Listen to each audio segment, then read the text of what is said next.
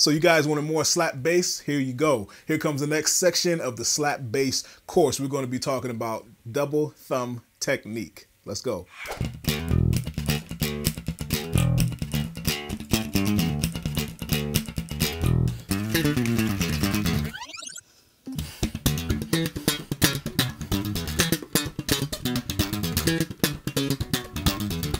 All right, guys, we're going to start this thing from the ground up. I'm going to be showing you the basics of this double thumb technique.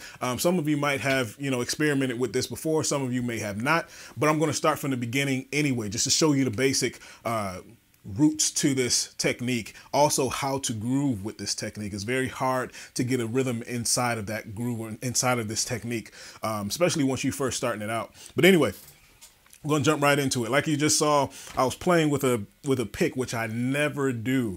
I rarely play with the pick. I was just showing you guys, you can get the same effect from a pick as you can with your thumb. You're going to have a little bit of a different sound. You hear that almost that raking, that more of a string noise against the string with a pick. I threw it away. I don't even know where it's at. But anyway, you're going to get more of that string noise. You get a different sound, but you'll get the same concept. That's what I was trying to show you the most. You get the same concept with using your thumb. Your thumb can be used just as a pick, right? That up and down motion, you have your thumb kind of stiff, more stiff than usual, right? You're just going up and down the string. But the trick to that is, so I forgot to mention, if you guys haven't checked out the first two parts of the slap bass series or course, I'll probably put it up here or go check it out. It's just named slap bass course or slap bass exercise. It's all a part of one series. But anyway, go check that out before you come into that, because I'll be talking about some things in those tutorials that'll relate to what we're doing now. So anyway, before you heard me mention about the stiffness of the thumb, right? So when you're coming back up, I know we all know how to go down, right? We know how to slap. All right, we have to hit that string. We want to go through the string. All right, for this case, we want to go through the string. I know I said before, you can either hit the string and come off of it or go through the string down to the next string below it. For that reason, you're going through the string. You got to come up. You got to come back up. All right. If you bounce off of it, there's no way. You're already up. You're already up. You can't pluck the string back up if you're up in the air. All right. That'll waste more time. All right. So through the string, up against the string. So you're raking it with maybe the middle part of your thumb. I don't know if you guys can see it. I'll probably zoom in on it. But your middle part of your thumb, your fingernail, right? So your fingernail is really hitting that, or your nail bed, I should say.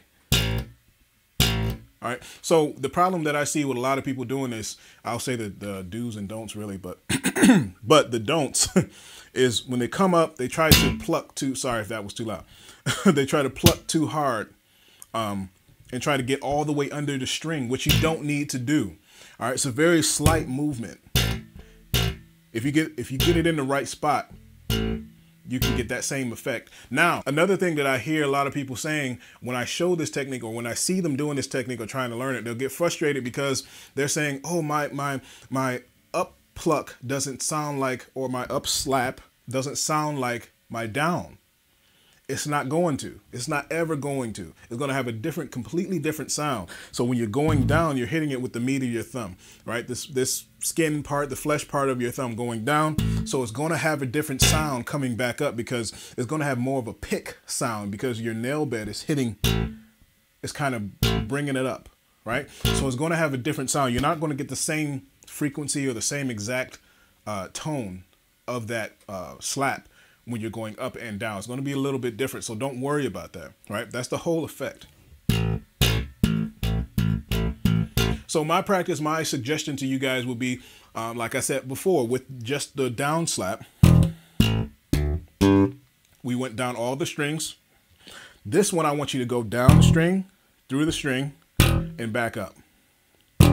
Take this slow. All right, if you're first starting this off, you're brand new to this, take it slow. Don't dig too far into the string, because then you'll get caught up, and then you'll really have a different frequency and a different sound and different volume and dynamic to your up pluck. Down, up, down, up, down, up, down, up, down, up, down, up. You can even hear it now, the difference between that tone. Coming up is a little bit brighter than going down. And for the last string, you do the same thing. So we're just going to go up. That's the basic. I know we start like that. Most exercises like that when you're first starting off playing, or even plucking with your picking hand, you're just going down the string. All right, we all know that. Okay, so but it's the same thing. It's just a basic it's a basic principle that you really need to start off with this concept, with this technique, especially if this is brand new to you.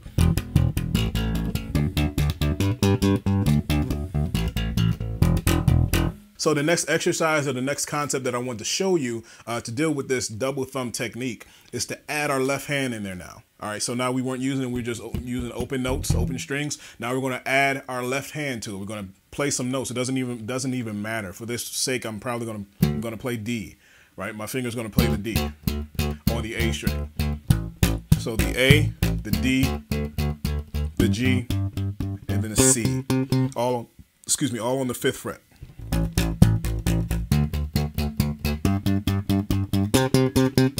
Now, if you didn't notice already, my left hand is working a little bit more than what you see. Right, it's working a little bit more, and I'll show you what it's doing.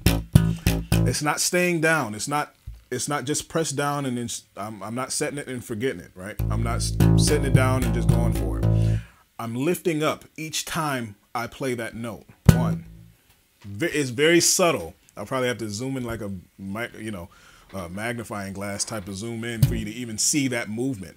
But down. So I'm lifting up off after I hit the string. After I hit that note, I'm lifting up, but I'm not lifting all the way up. I'm lifting up just enough to mute the string. So watch that hand versus this hand. Right? So, same thing. Even when I go up.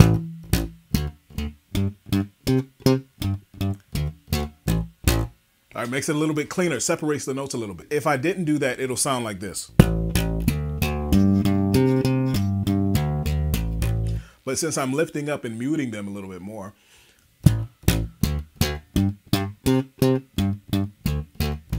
little bit more cleaner, right? A little bit more cleaner. So you can practice it both ways, but the way to lift up and mute that string helps more when you're getting to utilize this left hand. When you start to bring in more notes and more, like creating a bass line, that helps muting the string that way.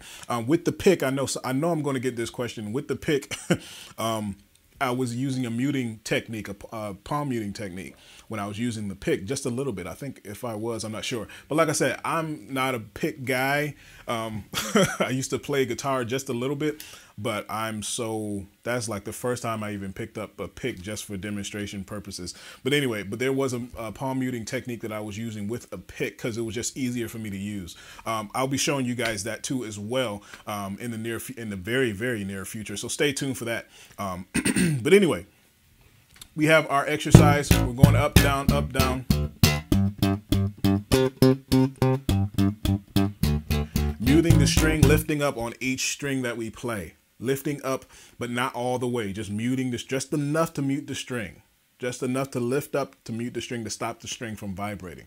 So, we're going to add a bass line to this. All right, I know that's what you guys want to get into. We want to add a bass line into this section, into this double thumb technique, so you can really get a feel for it. And you can start adding on to this technique as well, adding your pluck, adding your first finger, second finger, just as we did in the beginning in the first two courses, and the first two tutorials of the slap bass. We started adding the pop in there. So what we're going to do for this bass line, like I said, we're going to start incorporating our index finger and our second finger, middle finger. All right. Now we're going to add the popping in to the next part. All right. So what we're going to do is going to stay right there. All right. So in the key of D, all right, got thumb. We have thumb, thumb up, and then pop. But anyway, in the meantime, you want to stay tuned for the next upcoming slap bass course. We're going to be talking about hammer-ons and double plucking, and we're going to be doing some fancy slapping and all the tricks and flips and things that I'm sure you guys want to figure out how to do. But anyway, stay tuned for that. Just wanted to take a moment out to thank you guys. You have no idea how much I appreciate you for your support and for your comments, your likes, and your shares and everything like that. Keep doing it. Keep grinding. Keep rocking. Until next time, see you.